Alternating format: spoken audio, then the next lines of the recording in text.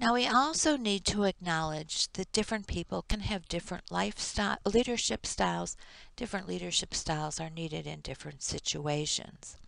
So while we've been focusing on leadership skills building through actions a potential leader can take, it must also be recognized that leaders do and should, as suggested on the previous slide, that leadership is situational, apply different leadership styles in different situations. Many people have described various leadership styles. Daniel Goleman is a proponent of applying emotional intelligence to literature, which we're going to discuss in the next slide.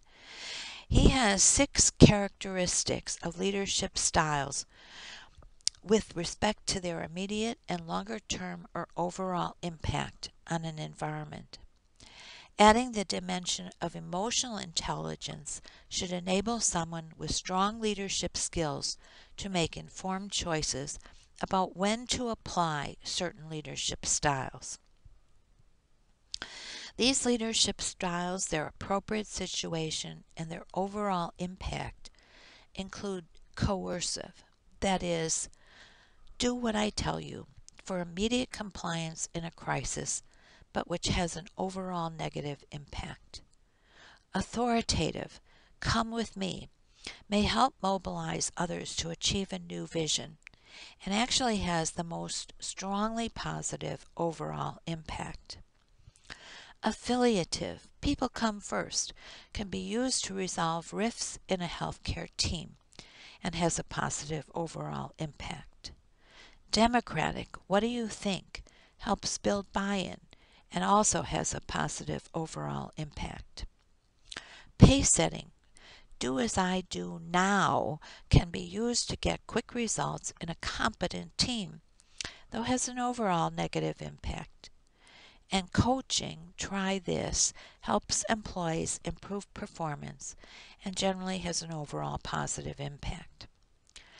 Perhaps the most surprising of these, at least to me, is the authoritative style having a positive impact overall. But I think exercising one's authority in a way that lets people know they are part of what the authority figure is doing, come with me, suggests less of a demand and more of a joining invitational approach. So when might a leader use a leadership style with a potentially negative overall impact? Probably in a situation where the leader has already demonstrated strong leadership skills and gained trust from those they are leading, but needs to effect action in an unusually critical, time-constrained situation. I referred to emotional intelligence in the last discussion.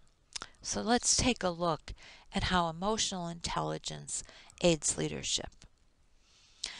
This concept of emotional intelligence being able to help leadership is becoming recognized as very important.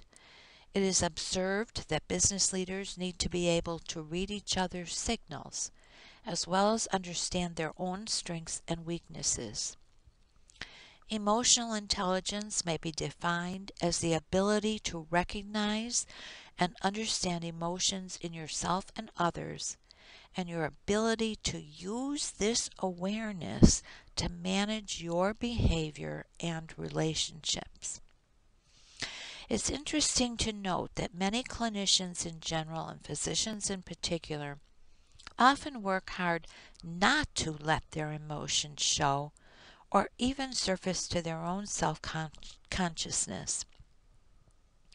This is a coping mechanism for them, as they can face so much fear, sadness, grief, anger, and other emotions in their patients and family members. Clinicians need to be strong for their patients, but we are learning that the willingness to share emotions may be a powerful way to help patients and their families. Increasingly, we are also finding that physicians are being advised to admit errors rather than to hide them as in the past, especially in light of our litigious society. showing emotion and admitting to errors, recognize that providers are human and fallible.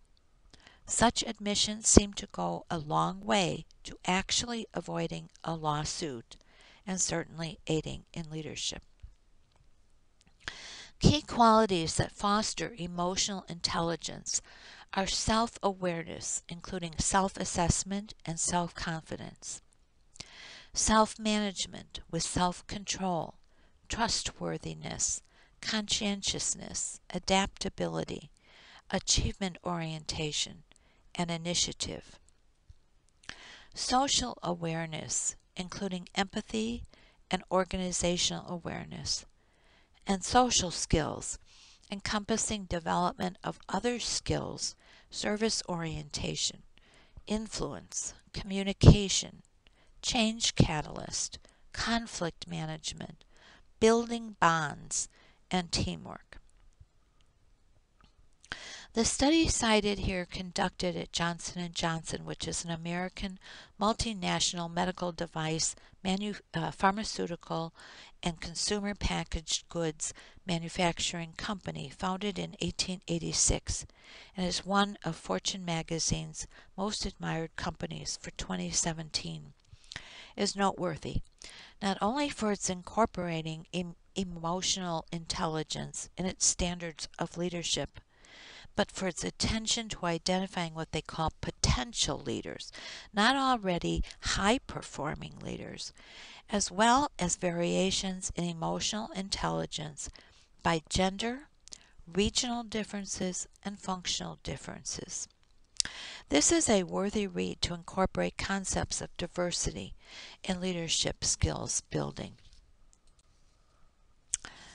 So this concludes our second lecture in Unit 2, and as always, the references listed here were used in compiling this lecture.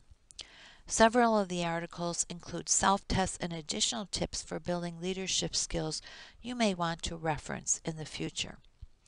And finally, don't forget to take the assessment for this unit, and I welcome you to respond to the optional activity as well.